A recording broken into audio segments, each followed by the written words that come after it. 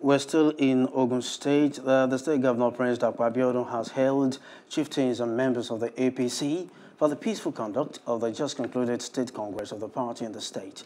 Abiodun spoke after the election of 37 state officials of the party at the congress held at the M.K. Abiola Stadium, Abeokuta.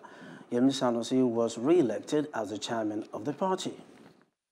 We must continue to ensure that that A.P.C. brand continues to shine. Our peace and security is what continues to earn us as the investment destination.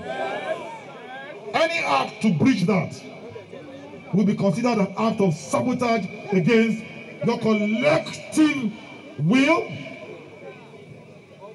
and the desire of the entire good people of Ogun State.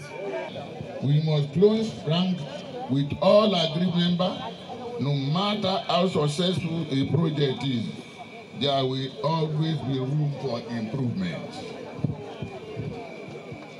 And to this end, I urge all members of our party to close rank so that together we can present a formidable team at the poll. Hello, hope you enjoyed the news. Please do subscribe to our YouTube channel and don't forget to hit the notification button so you get notified about fresh news updates.